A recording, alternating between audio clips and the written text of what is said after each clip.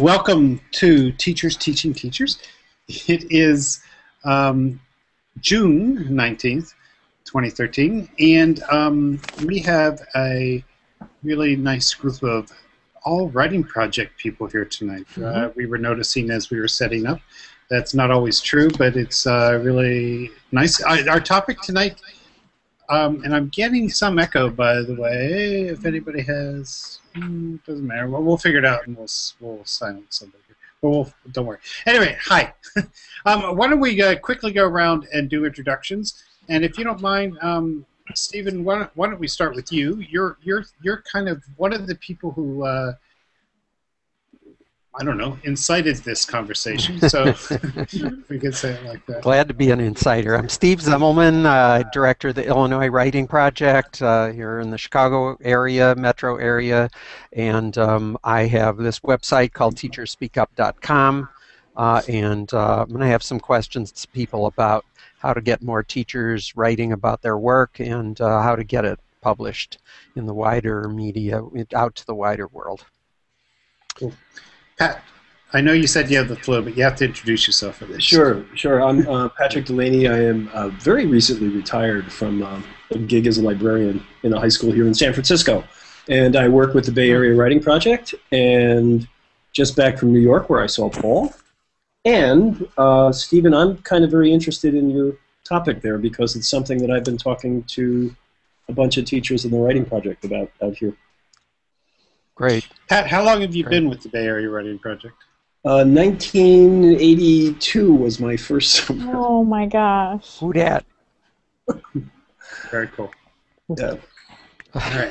And that was not. That was, by the way, that was an open program. That's what actually got me into teaching. That was not an invitational. That came in the 90s. I had to fight my way in. We don't do invitations. We're open.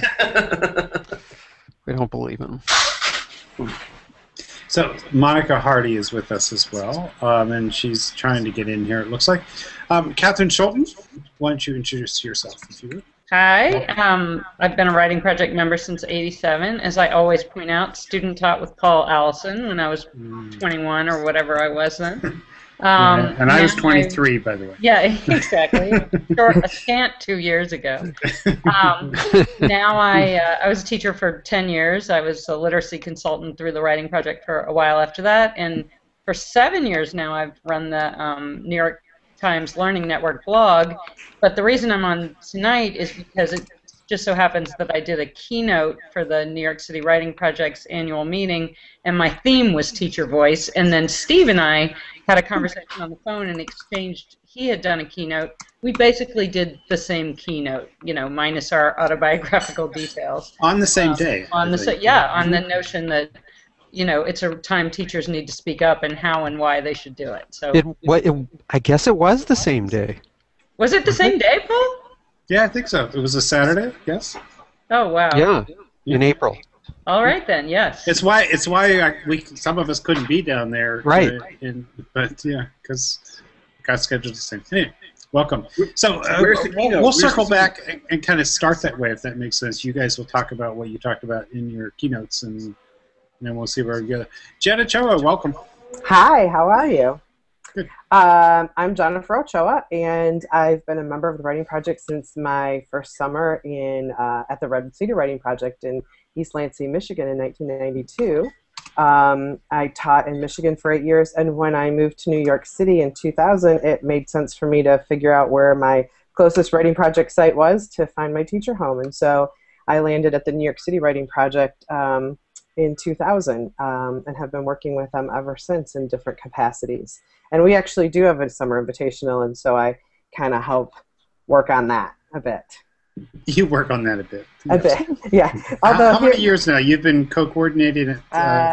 4. Yeah, and in New York, we're not actually done with school yet. I teach 8th grade, so it feels like it's going to be 400 more years before we're done with school. So our summer invitational hasn't started yet because we still have kids all day. Right, especially in middle school, right? I mean, in high school, at least, we're in testing. Yeah, no, those 13-year-olds were running around the room today. You go till Wednesday? We go till next Wednesday. Oh, boy. Jen, I'm talking about working at a 6th and 7th grade next year, so we should talk more. We should. They're hilarious and funny and exhausting and ridiculous. Yes. Well, the principal I'm talking to keeps saying, and they're very grateful. They are 6th and 7th graders. I mean, true. You could say, "Let's pick up garbage from the floor," and if you sound excited enough, they're like, "All right."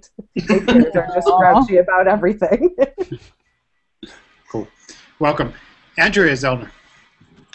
Hi, I'm Andrea Zellner.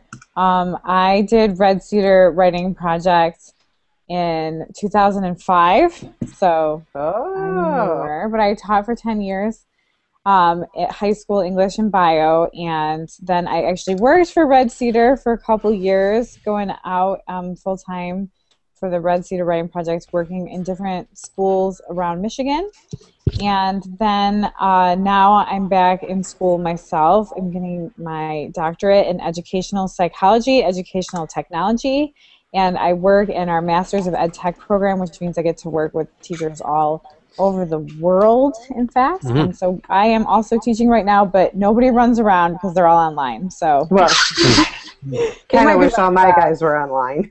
Yeah, they might be running around. They might be in their pajamas. I try not to picture what they're doing. So. And Andrew, just to make one connection already, you and Stephen Zummelman did a presentation at NCT about this topic. Yes, we Want to did. mention what that was a little bit? Yeah, so we did a series of roundtables, and my roundtable was called "Tweeting Truth to Power." I think that was what it was called. I was so jealous of that title. It's like a aha moment. So anyway, but we at my table talked about the power of using Twitter and other social media channels, because when NWP's directed funding, that's the National Writing Project's directed funding, got removed from the federal budget a few years ago, I really started getting interested in activism and got a lot of response from my elected representatives using social media channels. And so we talked about that at my roundtable. And then Steve and I just are working, I'm not sure what the status of the podcast is right now, but NCTE. I have to do the final edit. Yeah, so I'll get to it hopefully this weekend. After my email comes, right? No. I'll do my email, you do the editing. Cool. And Monica, do you want to introduce yourself? Tell us what you're up to these days. Welcome. Well, I'm in Loveland, Colorado, and still experimenting with the intersection of city and school. Yeah. I'm glad to be around all these writing project people. Looking forward to what I can learn from you guys. Super. Okay. You were a math teacher, right? What does that mean, the intersection of city and school? I'm interested. So the focus has been a lot on self-directed learning, but now the focus being the city as an ecosystem where you have cross-generational expertise and eclectic resources. Just looking at that ecosystem as the classroom, if you want to call it a classroom still. Yeah, our focus has just been a way to literally redefine public education so that it's not about seat time and test scores, but about attachment and authenticity. Are you known by someone, and do you talk to yourself every day? Okay, thanks.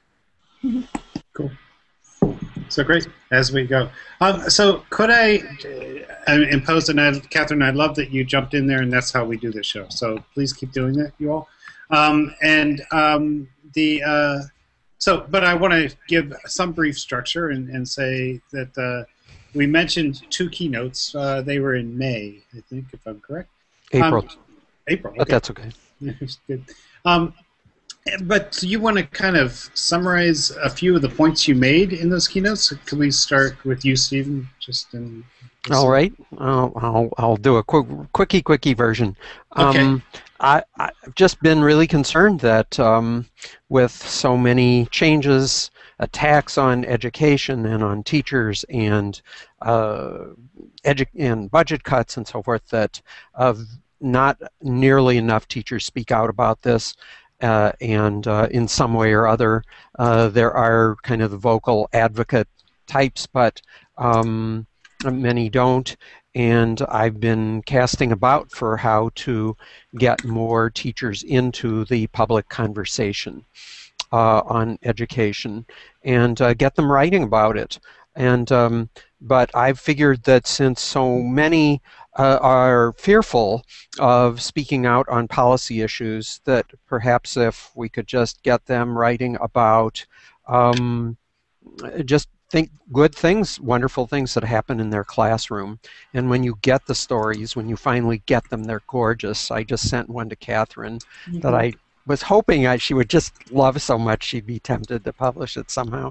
And so I'm looking for ways to do that. And my talk was really about why this is so important, and that was especially relevant in Birmingham because we were celebrating the 50th anniversary of the letter from the Birmingham jail and all the activism that brought change there. And that we need to do that now because especially poor people are really the ones who are going to suffer. There's a bunch of schools closed forever today in Chicago with demonstrations and sit-ins and everything else. So it's how to get, so my big puzzles and that I was really pushing for in the talk are how to get more teachers writing just about what they do that's really good so people start believing in our work more, and then how to get it out there into the public sphere. Those are the two challenges, and I'm hoping people in this panel will have some ideas about that tonight. And I keep looking for more ways to do this, and I can tell you a little more about one that I just ran across this afternoon. And as we've been talking and planning and based on what we did right at the end of May, a similar show like this, some of the issues that I think are coming up, if I could throw in, have to do with the whole geography, if I could call it that, between those sit-downs and protests and telling the positive story, and how we can kind of do both and kind of understand, you know, how to enter in both those places, I think is what you might say, Steve. But that feels like one tension, and the other tension is around, you know, there are schools closing, and then there's all this excitement this summer, especially around MOOCs and makes and new technology, not only just this summer, but in general. So there's all this churning excitement, and at the same time, like the, you know, budgets are getting cut back and so forth. So there's some disconnection there for me that I'd like to address here. So those are some of the issues I hope we bring up. Catherine, do you want to jump in there and just go back a little bit and say what you presented at the New York City Rally? Can I just mention one coincidence that I noticed, because we each looked at each other's speech notes, and we both talked about building our brand. It was so neat that we both used the same word. But that I might have used that word in quotes because I mean, for me, I was talking to friends. The writing project's my home. I mean, I was like a baby child when I first started teaching, and because of the writing project, I knew what I was doing. And then I was a teacher consultant for a long time, so addressing those guys for the keynote to me was like just so comfortable and joyous because I was flattered to be asked at all, and I miss that community, and it's hard to be outside of schools, and, you know, I love my job, but it takes place in a cubicle, you know, it's just not the same as being in schools. So I think I kind of meant building my brand in the sense that now I work in this gigantic media organization, and you know, I have a lot of Twitter followers, and I follow a lot of journalists, and everything's about building your brand. When you're a teacher, it's not at all about building your brand. Right. Two such different worlds. And my talk was really about kind of bringing together what I've learned in the last 7 years. You know, when I was a writing project teacher, as I said in this talk, I kept a journal every day. I wrote with my students every single time they wrote for 10 years. Because the writing project told me to, and I took it really literally, and that was probably dumb of me, but I did. I never did anything with that writing, and then now I have this job, and I can see every day how there's a million people like me that are writing with their students, you know, writing projects all over this country, and not doing anything with it, and thus not part of the conversation. And, you know, I kind of spend the whole day monitoring the conversation, but from a cubicle at the New York Times. So the reporting goes big. You saw that if you read the Times, that maybe last weekend, the weekend before, the whole front of Sunday Review was about the Common Core. And all of a sudden, all kinds of normal civilians that I know, in my real life are saying, what about this Common Core? What do you think, Catherine? And it's like, for us, for everyone here, we've been worrying about the Common Core for a couple of years now. But it only now just hit their consciousness because the Times covered it.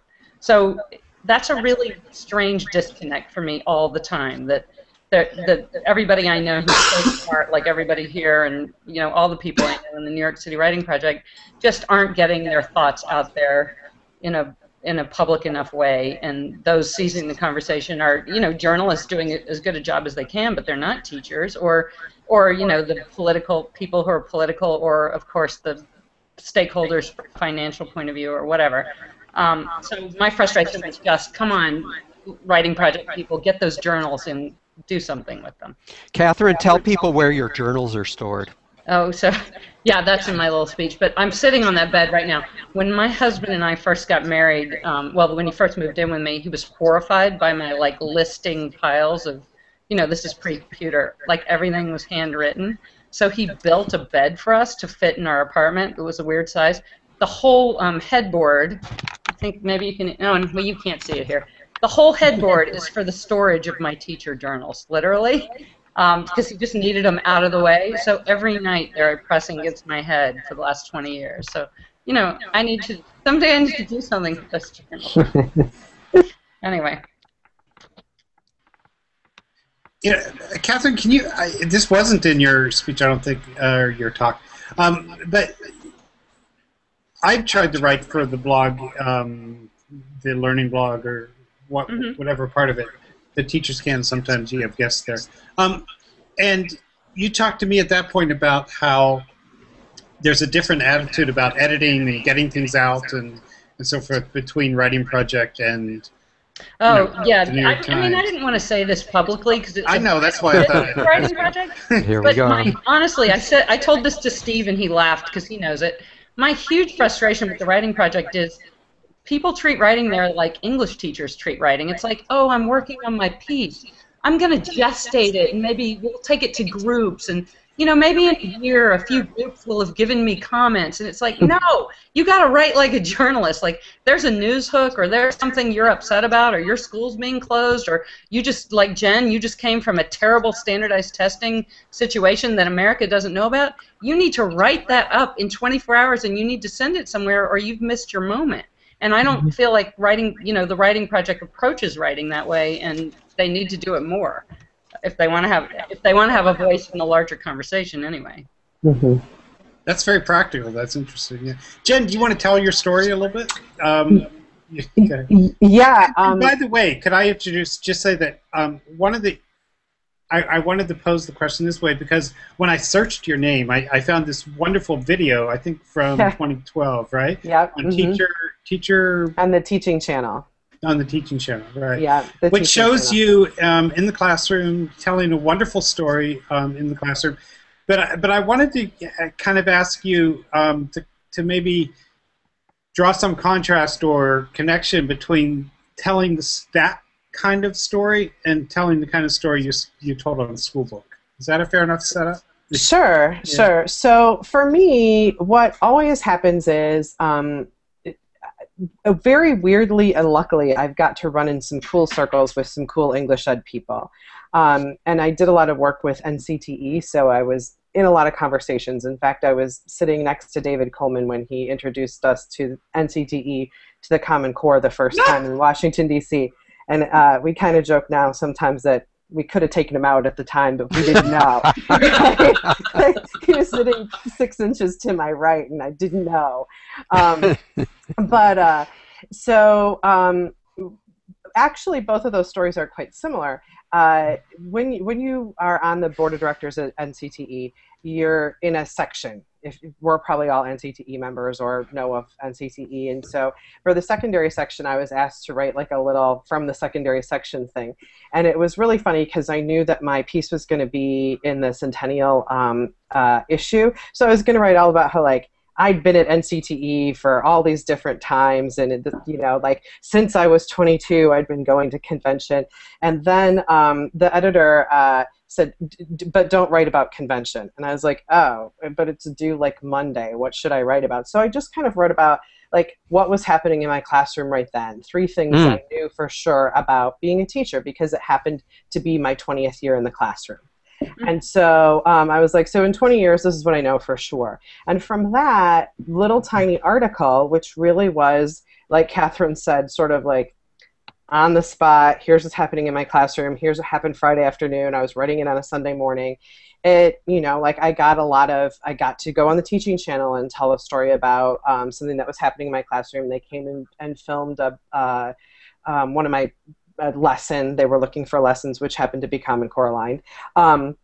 And so, and in the similar way, when I moved from high school to middle school, I didn't realize what was happening in terms of testing in middle school.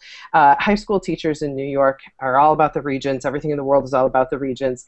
And they're really not aware that in the middle of April, like all of love and joy is sucked from the world because testing happens to 3rd through 8th graders. And so the Sunday morning before the ELA test, the week of the ELA test, I just wrote on our New York City listserv, writing project listserv, hey, you guys, here's if you know a middle school teacher or an elementary school teacher, here's what you should do this week. You should be nice to them because their week sucks, basically. And I kind of said, this is what's happening this week for people. This is what it's like to be in those classrooms during the testing days. And Catherine immediately responded to me and she said, you should write this up. And I was like, who's on the listserv also, by the way? Yeah. And it was so funny because I was like sitting drinking coffee on the couch on Sunday morning and like, write it up. It was a post on a listserv. But literally that afternoon and into the evening and the next day, Catherine and I sort of shot the post back and forth. And by, I think, that Monday afternoon, it was on this desk of school book and published Tuesday morning when the test started. And so it really was that minute-by-minute thing. And it came exactly from what I knew was happening in my classroom that week and how I thought other people should know that too. Do you just want to briefly say what school book is? Yeah. I want to hear that. Schoolbook is a blog that is, and Catherine, you can jump in here and correct me because I might be misrepresenting it. It's a blog that came from the New York Times, I think, initially, and then broke off. A couple of years ago, the Times and WNYC, which is our NPR station, started this together. Now WNYC does it alone, but I have a ton of contacts over there. So I said, Jen, send it to me and I can get it to the editor. And she was like, thank you. She wrote me in huge capital letters, thank you, because it was fantastic. Like, Schoolbook wants this kind of, they're looking for in-the-moment reporting like this, from real teachers. What's Schoolbook's mission, sort of thing? It's New York City school reporting, but it's also gone bigger in that they try to, like InsideSchools.org, which is a New York City only thing that lets you in on what's going on in each school. They tried to take part of that mission on and have reporting about each school, but also inviting parents and teachers on to talk about the schools, individually, as well as like citywide concerns. It's also, though, if I could say, like the first source a lot of people go to find test scores and so forth. Is that, yeah. So yeah. Yeah. But yeah. Which is kind of odd too, I think, in some way. I don't know. I mean, it's great there, Jen. You get to publish there, but. Well, it was good that they were interested in a different way to look at what was happening for testing. I think that a lot of parents send their kids to school and they don't know what happens when the test occurs. And so I just sort of said, here's what it looks like in a classroom. Patrick, go ahead. By the way, apologies for the sneezing. I thought I was muted. Paul keeps muting me, and then I thought I was muted. I would give you tissue too, but I have tissues. That's why I've been closing off my video. Here's a question that I have for all of you. This sort of notion of teacher voice. I put a bravo into the chat room on the whole notion that writing project could, in all of its invitationals, I think, and in a lot of its professional development, talk about writing for the real world as opposed to writing for the classroom. Okay, so that's agreed. That's agreed. I didn't catch that. Well, go ahead, Beth is just coming in. Oh, okay. So my question is there really a dearth of writers with teacher voices, or is there a dearth of readers for teacher voices? And here's what I mean. You follow Ravitch, you follow Fred Klonsky, you follow whoever, and a lot of the issues repeat themselves geographically throughout the country. So the same issues around Common Core, around teacher autonomy, around teacher voice, all this stuff gets repeated, but it doesn't seem to have any impact on the big stories that get run in the Times or the Los Angeles Times or the San Francisco Chronicle. So I guess what I'm trying to figure out is, why haven't the very articulate teacher voices that are already present had an effect on the conversation? And maybe I'm wrong. Maybe they have had an effect. It's just that from my perspective out here in San Francisco, it sure feels like the horse is out of the barn. And most of the people working inside the barn don't even turn around to look at the door. What a metaphor.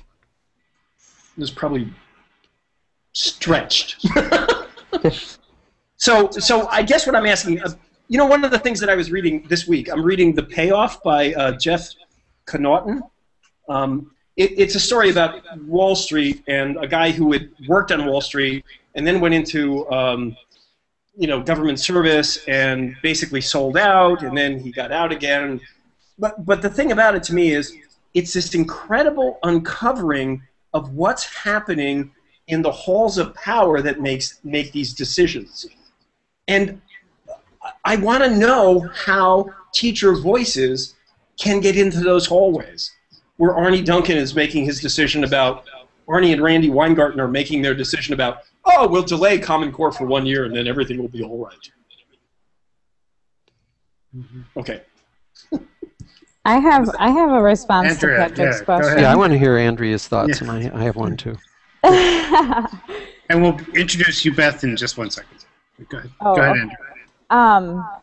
There's a really bad echo, so I'm getting distracted now. Okay, so when I hear you say that, I understand what you're saying, Patrick, and I actually I think I told Steve this story about how I was at we had our local Michigan public radio had I forget what they call it, Issues in Ale or something, and they were talking about funding for K-12 and this and that, and a bunch of us teachers went, and one of the panelists stood up and said, you know, when I hear teachers talking about education policy, all I hear them talking about are benefits and pensions and money. This is a bunch of grown-ups fighting about power in the, you know, and they're not talking about students. And I was horrified, of course, because I had been one of those people, like, at the rallies or whatnot. And I thought, oh my gosh, I mean, this is a real problem, because in Michigan, at least, we tend to organize along our unions, which, I mean, I love my union. I'm still in a teacher's union as a graduate student because I teach at the university. And so, you know, I love my union, but I wonder sometimes if that strength of our organizations there sometimes drown out the other conversations that we could publicly be having, because those conversations about money and power are catnip to journalists, and then also make it very easy for us to be demonized because we're trying to, you know, protect our livelihood, which is of course important, but then that obscures the other conversations. And you know, for me, what that personally looks like, because you know, I really subscribe to, like, be the change you wish to see. That means that I go to my state representatives' coffee hours when they're at the corner grocery store. I make sure they're all programmed into my cell phone. I pay really close attention to what's happening in our state capital, because the people who end up in Washington start out at the state level, right? Arnie Duncan was a Chicago guy. And a lot in Obama, sorry, folks. Right? I know. I mean, but the people who had his ear at the time and still do, right? That was because of a whole culture around school reform in Chicago.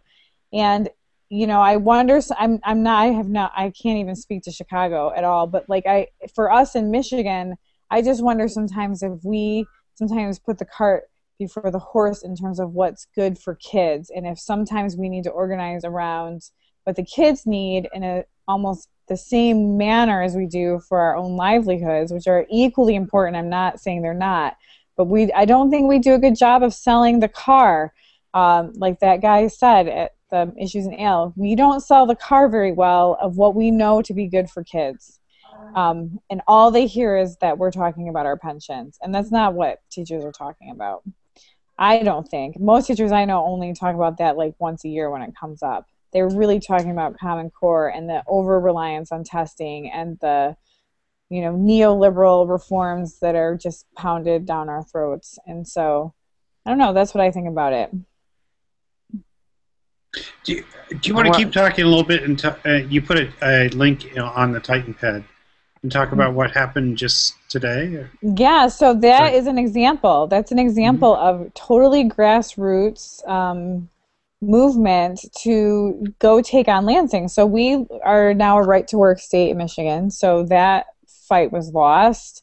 And, the unions are particularly hamstringed now. And so what you see is that people have the time to go in and have those conversations now. And so people are organizing via Facebook. They're organizing via Twitter.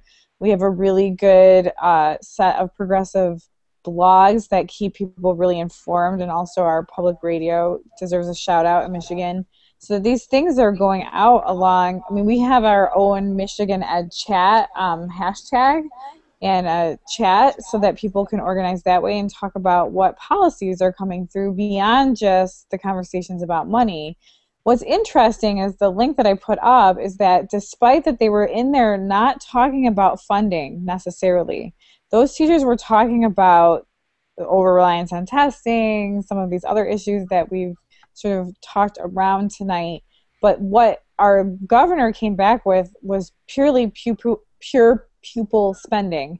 So it's interesting because even when you try to change the conversation about what are our policies and what does that look like in the classroom for our students and for our learners, how is it impacting learning, then the conversation comes right back to per pupil spending. You're like, okay, we're back to money. We're back to the money conversation. That's the last word in the article. And it's interesting to me because I think when you talk to parents, and I'm also going to be a public school parent in the fall. My kids start kindergarten, my twins, as we were discussing earlier. Parents they're not really worried about what the per pupil spending is. They worry about what's happening in their kids' classroom and how empowered their kids' classroom teacher is to do right by the students that are sitting in those desks. And so I believe that the even micro-local within the local school district and at the state level is really a good place to put our efforts. And let Arnie Duncan say whatever Arnie Duncan's going to say. He's going to be gone in a couple years, and we're going to have who knows what, Eli Broad trained guy up in there next, because that's what talks right now. But meanwhile, we can be doing our work where we can see it in our communities, and eventually enough of those drops in a bucket is going to fill that bucket and overflow it, and we can really change it. That's what I can't believe anything other than that, because it just makes sense to me that's the way to go. Can I share two quick stories related to that that have really struck me? One is what's happened in Texas, where when enough parents started bugging their state legislators, all of a sudden those legislators, and especially those who also had kids in the school, started becoming aware of all these tests that they had voted for that were now affecting their children. and a lot of you have probably followed this, but I thought it was really interesting. When enough parents spoke up, suddenly the legislature, in a kind of a heavy-handed manner, it's true, said, wait a minute, too many tests in high school. Instead of 15 or 30 tests for every kid over the 4 years, there can only be 5. Now, there are probably 5 lousy tests, but I still think that's better than 15 or 30.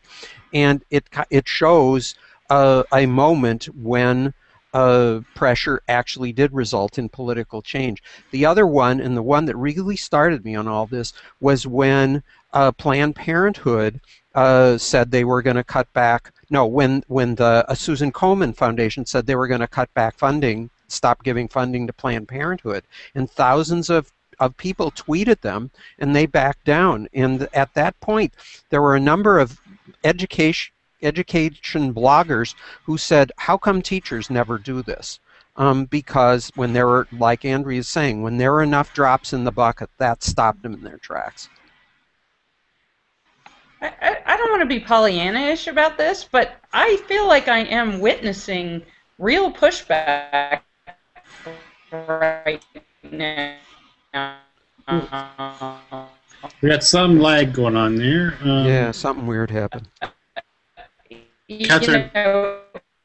I mean, I understand what all of you are saying about how things are covered, and how. Catherine, there's something weird with your voice. Catherine, concerns about pensions. Oh, there it goes. Catherine, could you just repeat that? Now she's totally frozen. Okay. She will be back, I hope, and we'll remember. Catherine, are you there now? There you are. You're good now. I think I'm here. Yeah, but repeat what you said, because my network connection. Yeah. And all I wanted to say, in short, is that I spend all day reading Twitter. Oh, no. That's a funny way to jump out. Anyway, she'll come back, I'm sure, and we'll work it out. In the meantime, Beth, do you want to introduce yourself and talk to us a little bit about how you're thinking about teacher voice down there in Alabama? Can you hear me? Yep. Okay. Am I too loud? I have a very loud voice. No, you're fine. Okay. So Beth Sanders, I teach social studies in Birmingham, Alabama. Yay, Birmingham. Third year teacher. Have been kind of doing what I call teacher voice from the beginning. So doing that through blogging and Twitter. Twitter was kind of my first and mainly because I felt like an island in my school. I was like so confused why every teacher was what I call a telling teacher and is lecturing, and nothing's happening and everyone's talking about the end of year tests, and I'm like, no, this can't be my life. Like, this isn't what I signed up for. So kind of immediately went to the internet and started finding people that were talking about things and jumping into Twitter chats left and right and kind of creating a network of people. I think what she was trying to say was that she's seeing this happen every single day, and she's seeing it through Twitter and through blogging, and I would jump on that same train and say, I'm using my teacher voice literally from 7 a.m. until 2 a.m.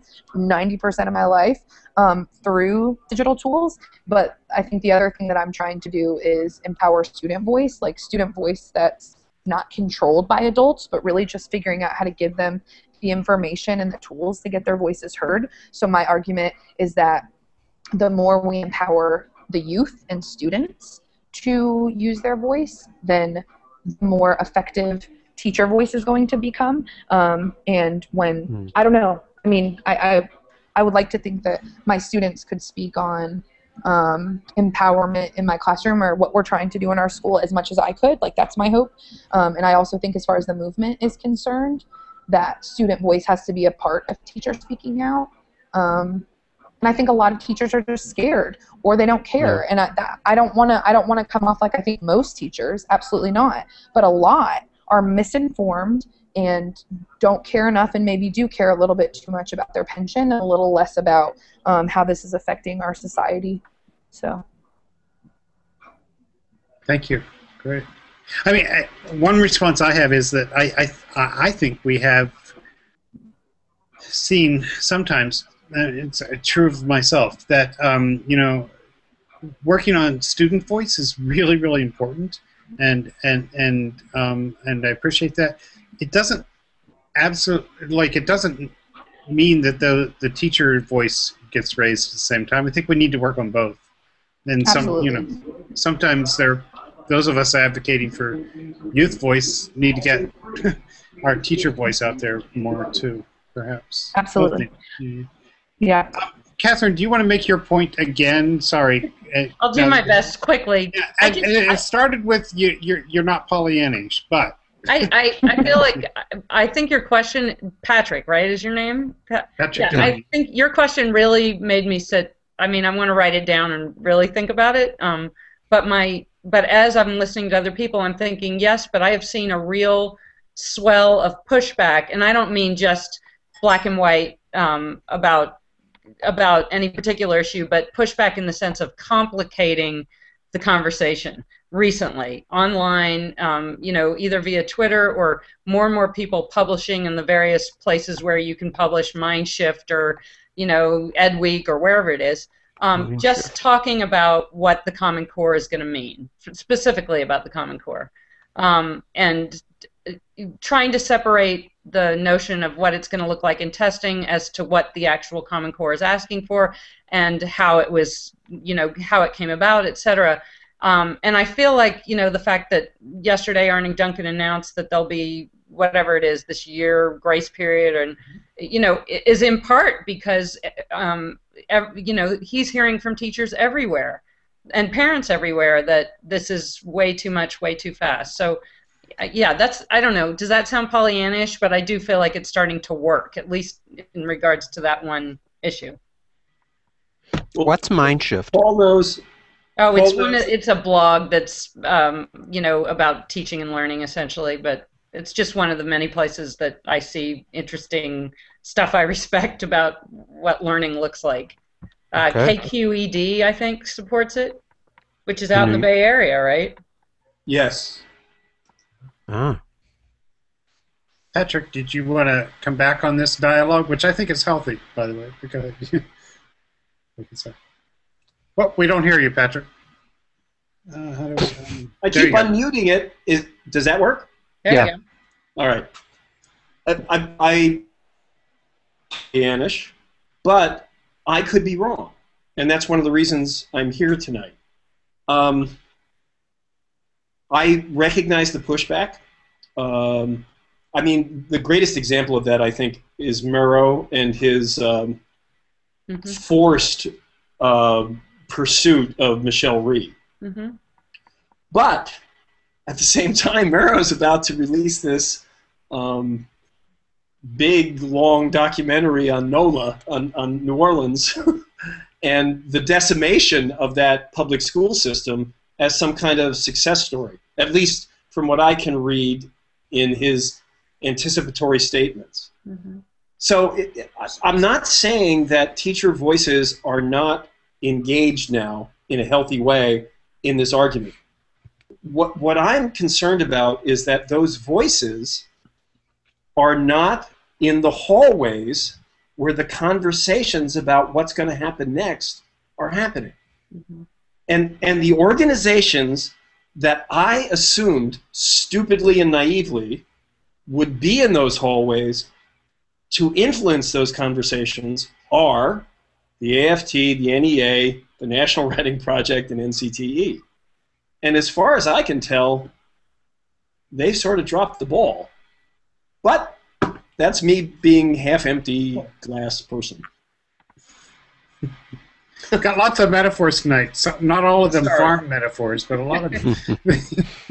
You know, being in Birmingham back in April was what a huge learning experience for me, because we heard from all these people who had participated back in 1963. And what really struck me was the level of in-depth, really smart organization. I mean, Martin Luther King was a big part of that, but there were other organizers, and they were so smart about how to get kids, parents, teachers really active in a way that was effective and nonviolent and strategic, and then negotiating when the time came, when the heat was really on, and they had this thing called the court of conscience. I had never heard this phrase. I just thought that there was so much they did that was really smart, and of course it really catapulted them to national prominence and effectiveness as well. And but that's a long path of detailed organization. That's why I so admired Jesse Hagopian on the last discussion, because he is one of those smart organizers, and I think that we need more of them. So is Teachers Speaking Up, is that movement one step along the path of organizing? Or I hope it is, but I don't know if it is. Or do we just need more organizing going on? It's not real organizing. It's not real organizing the way Jesse did it. You know, really building trust, person by person. You know, in a school, in a community, and then moving it to the point where it was available when action was needed. That's hard, nitty-gritty work, and what I'm doing is kind of much more at a distance. I'm hoping it's contributing, but it's not the same thing, I don't think. I want to say it does contribute, and hey, look, we need voices, we need stories, we need all that. So yeah, I don't want to say it's not. I just want to think about the connections a little bit.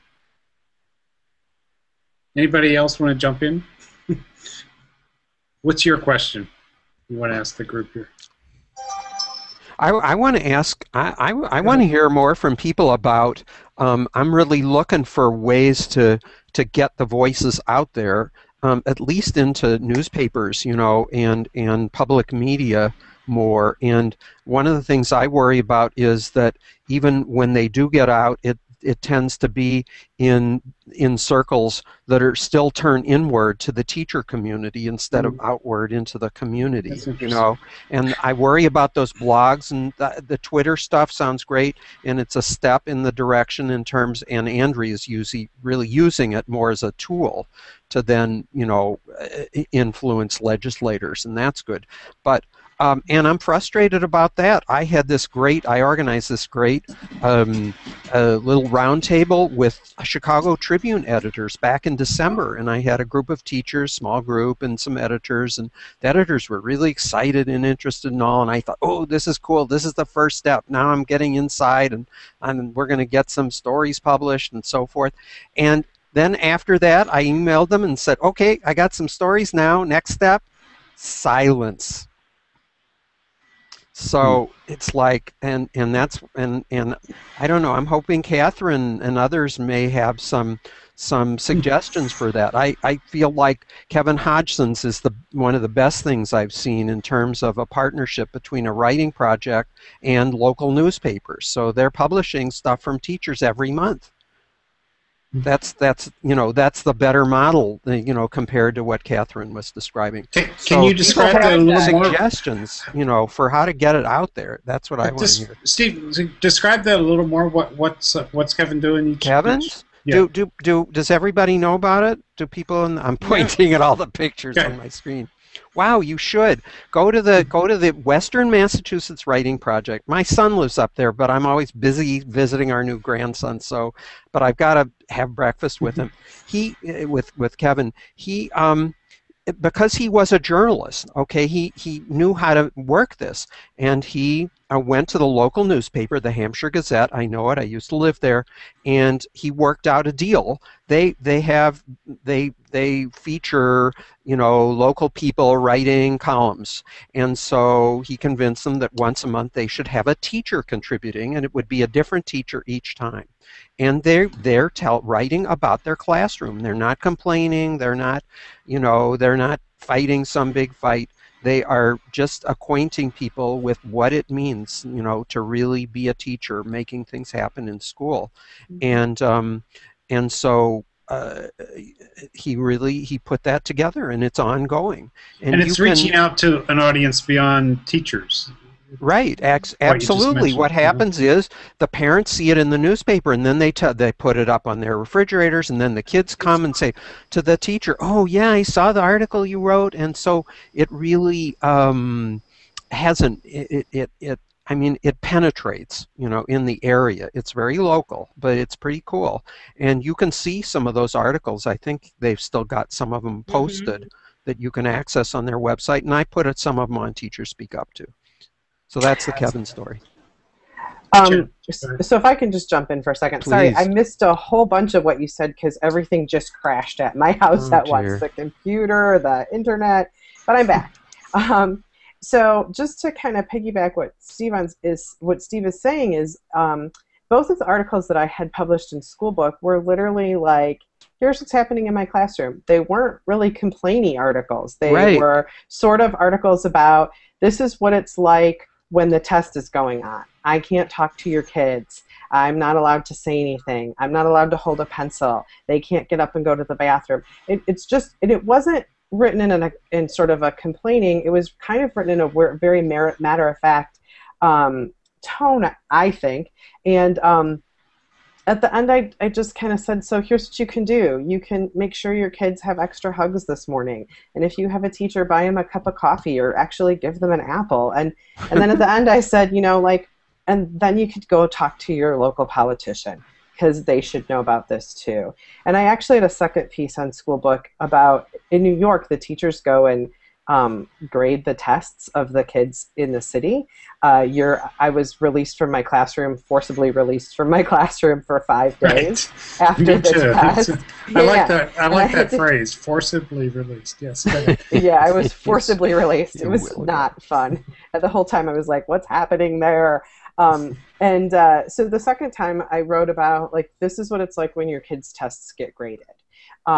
This is what the teachers talk about at the table, and this is what Pearson says when they come and train us, and this is what I do when I grade a kid's test. I actually look at the kid's name first to make sure I know whose test I'm grading rather than just some random 6th grader. And I think that in both of those cases, it sort of reminded me of when I was working with NCTE, I got to go. I was a part of the small committee called the Governmental Relations Committee, and around the time where we go to the Capitol and kind of talk to senators, we went a couple days ahead of time, and the people in this very small committee got to go to Capitol Hill and talk to a bunch of education aides to the top senators in both House and Senate committees. And what they wanted to say, what all of those aides said was, our bosses don't really want to hear you complaining. We know you don't like tests. Tell us about your classrooms. Mm-hmm. And so I think that's definitely like what Steve is saying that Kevin is doing is really important. Right. To say, not like everything's terrible and help us out. Quit telling us that we're terrible. Quit blah blah. Tests aren't going to go away. They've spent too much money on them, quite frankly. I'm not going to throw away a really expensive outfit if I buy it. They're not going to throw away really expensive tests. But so what can we say? But can I push back a little bit on that and say, I see what I worry about in that narrative that you just said, Jen, is it feels to me like they're silencing your voice and saying, just tell us stories. And so I worry a little bit about that. So do I. Well, what I worry too, but I think that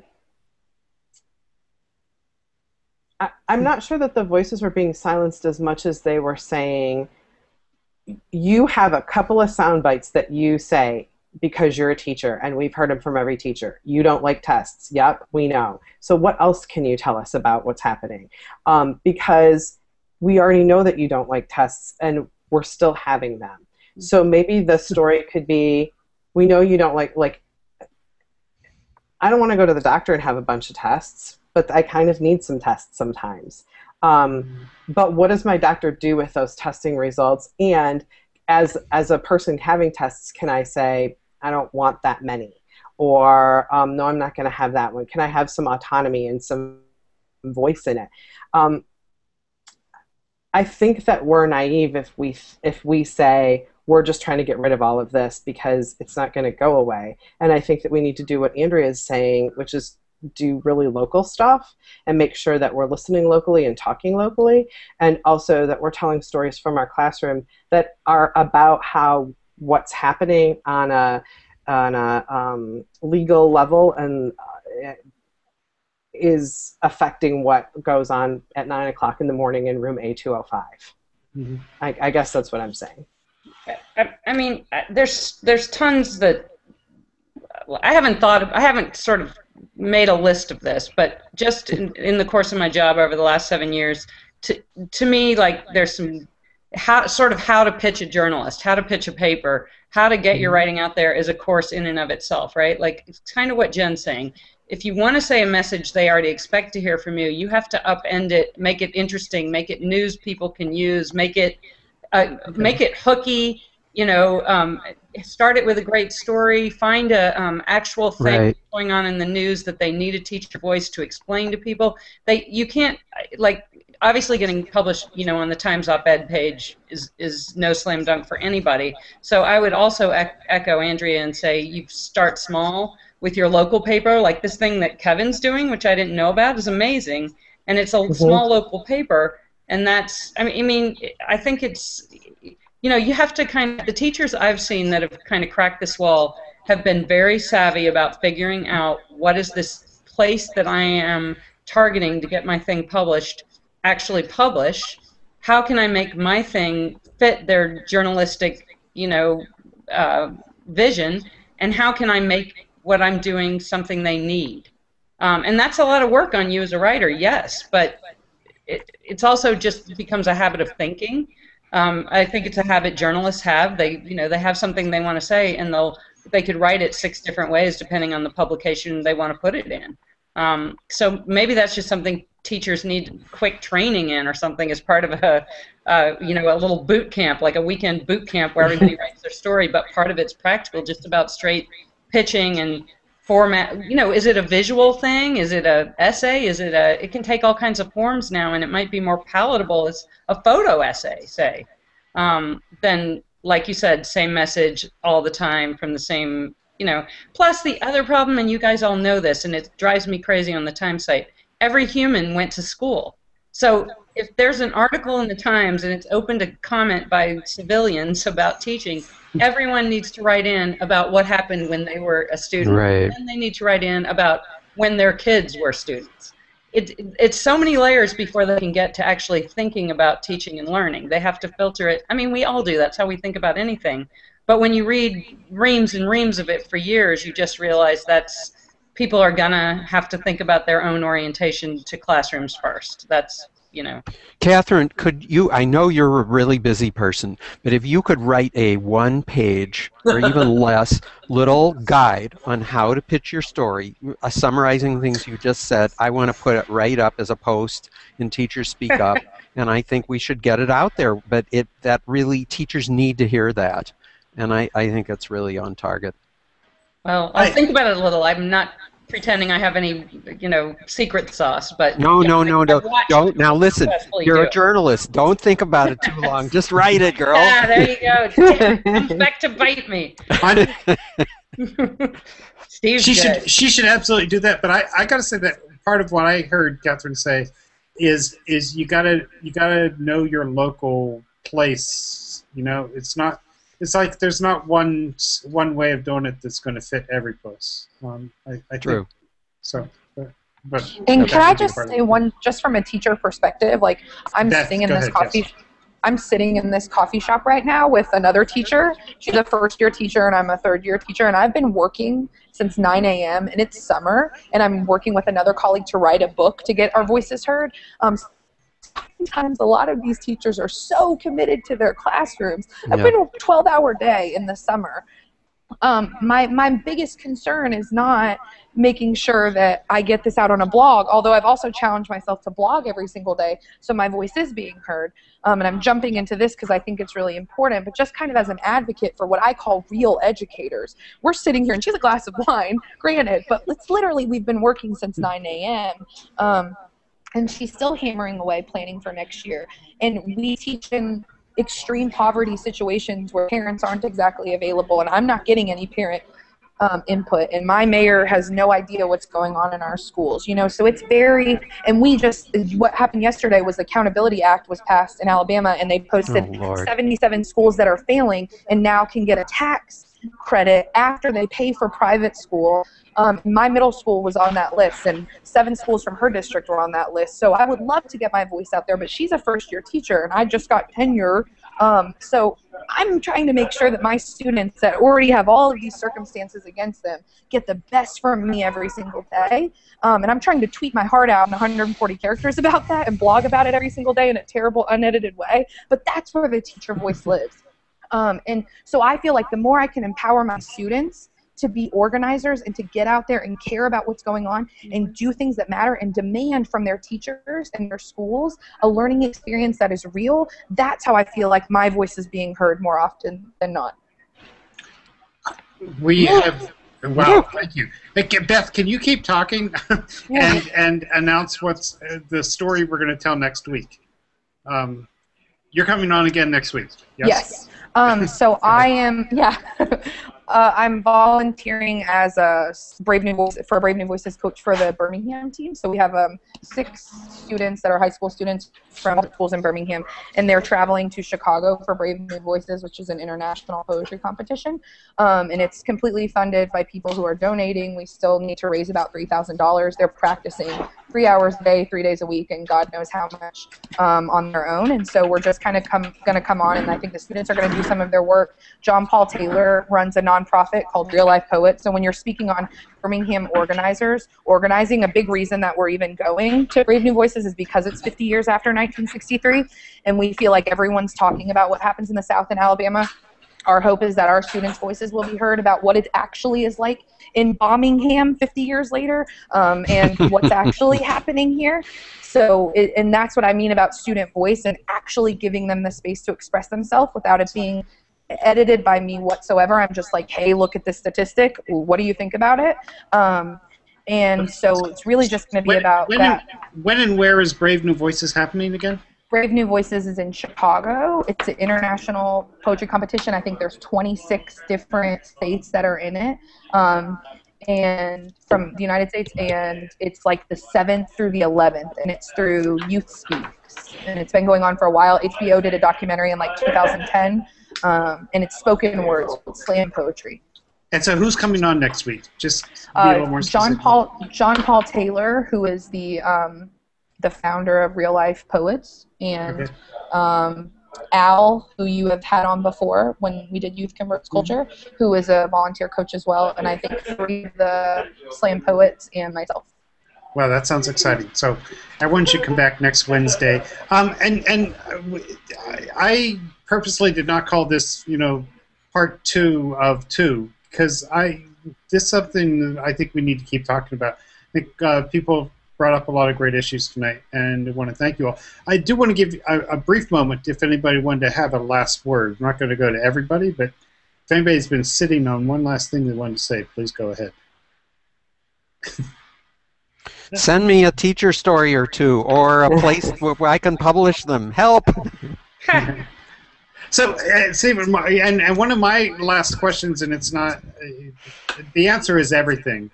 And here's the question: like where to publish, right? Like, what are the advantages of publishing on a site like yours, Stephen, where it's a collection of voices, publishing on your own blog, seeking out local newspapers, finding ways to get in the New York Times, whatever, and probably the answer is do it all. But see, mine, I don't, not that, who's reading mine? More teachers. Mine, I'm just trying to, if I publish them, it's to encourage other people.